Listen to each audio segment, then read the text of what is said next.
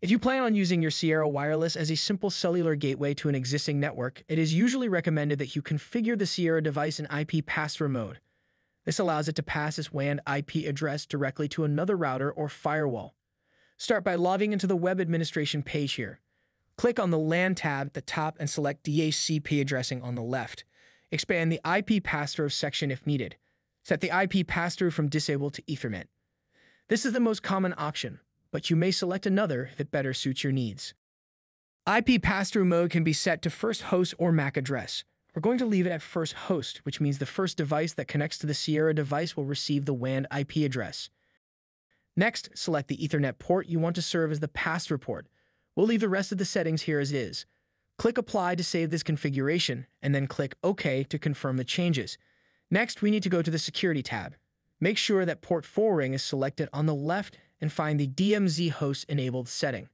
Set this to automatic, then click Apply again, followed by OK. Lastly, we'll reboot the device to complete the changes. Once the device reboots, I'm going to check my computer's IP address. Since I'm on a Mac, I'll go under System Preferences and Network.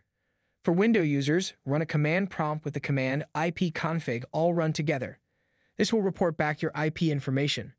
It looks like this is the correct address, as I know my Verizon static IP address starts with 166.